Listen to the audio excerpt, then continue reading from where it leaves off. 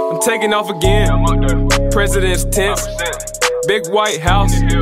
Big white fence. The industry fake. I can't get involved. These niggas capping. Haven't even seen the shit that I saw. Sup? No. This story happened about 3 years ago. Right. When I was 16, I had my first boyfriend, Ben, who just so happened to be my next door neighbor. For the first few months of dating, we were going fine. Up until I had dinner at Ben's house one evening. His dad, Graham, gave me the creeps. Oh, God damn. Oh, God. I was not expecting him to look like that. Jesus, bro. Oh, wow. Oh, God. Hey, how many of you all are in a relationship like right now, and you can't stand or you don't like your partner's like mom, dad, brother, sister, aunt, uncle, cousin, like you can't stand them, or like they're as sus as this motherfucker right here is.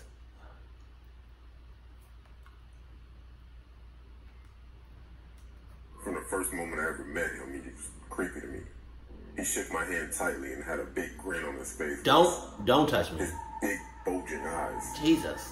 Is he high? At the dinner, I swear Graham never took his eyes off of me at all. Sus? Every now and then, I would glance over to see if he was still staring at me, and of course he was. Jesus, bro. From then on, I spent more time around Ben's house. We would watch movies in his room, play video games, or just study homework. Whenever I was at Ben's house, his dad would always be lingering around. Jesus. Like he would always burst into the bedroom without knocking. Oh no. Like, most of the time, when I'm reacting to these horror videos, I put myself in that situation. So, when old dude touched girl's shoulder on her left side, I was like, I automatically was like, get off me. Don't touch me. Don't touch me. Jesus, bro.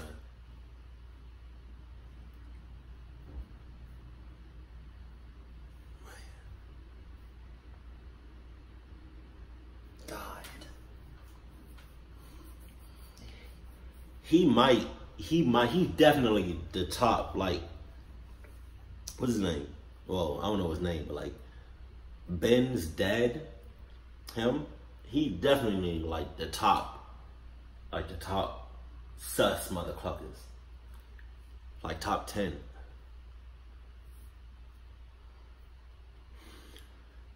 Get off me, bro. Yo.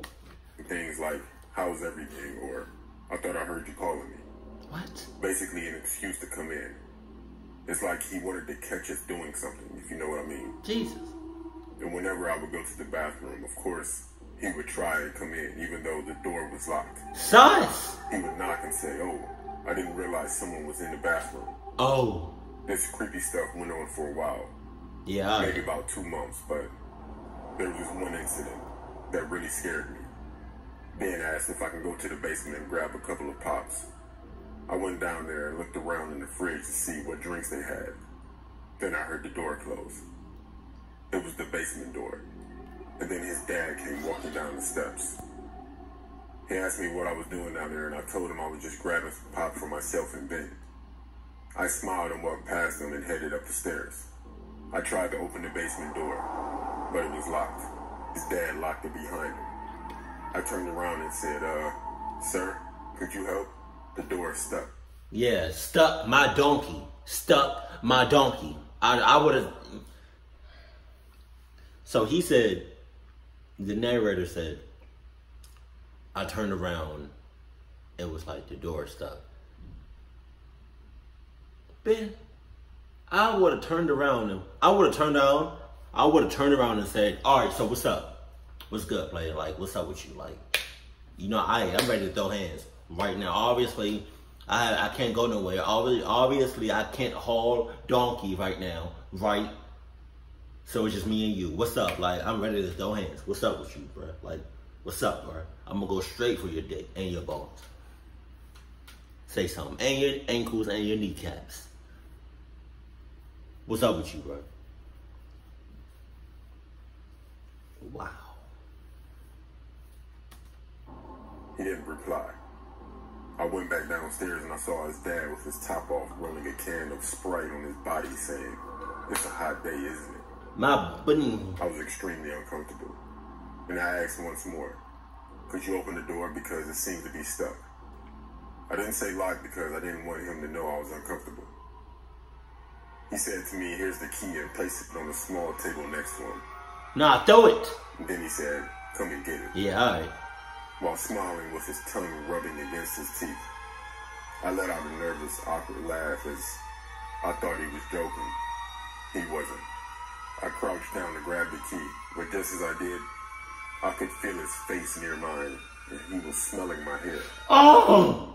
I could hear him, really close, breathing in through his nose. As soon as I got the key, I walked up the stairs to open the basement door. I just left at that point, and I went home and cried in my bedroom. I never told anyone this story, and I broke up with Ben shortly after this incident. Same day I would We have. lived there for 2 more years after that, until we moved away.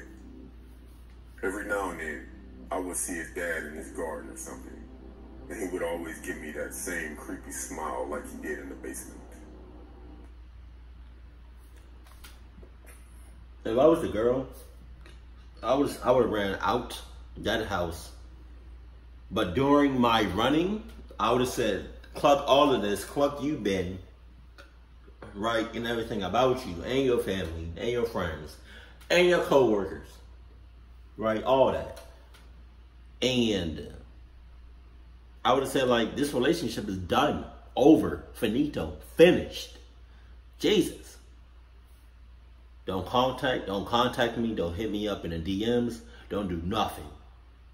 We're done here, bro. Like, I'm so dead donkey. I don't know if that makes sense, but you know. Excuse me. I farted. My condolences. God, no, that stinks. Sorry. But yeah, man, like, that's ridiculous. And you know what's crazy? This is relatable. Like, there's a lot of people, and there's probably a lot of you all that's in a relationship right now, and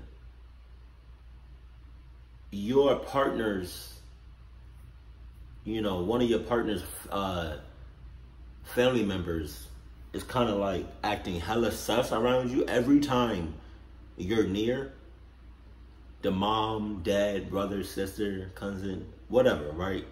Every time you're near that family, your partner's family member, they always act hella sus. They always act weird. They always act, you know, different, but in a weird, like, creepy type. If y'all can relate to that, let me know that in the comment section below. But I have yet to relate to that, and if I do, best believe relationship is done. Either relationship is done, or like my partner has 2 options. Either you stay with them, right, with your sus family, or you stay with me and lose all contact whatsoever. You gotta pick. You gotta pick right now in the next 6 seconds. Keep it cool, keep it classy, and I love you. Stay happy, my family.